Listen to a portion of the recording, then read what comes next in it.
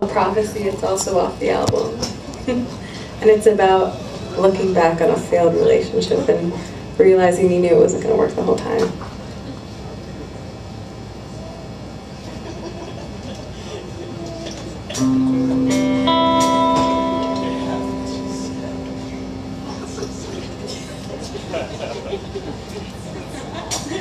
That's so sad.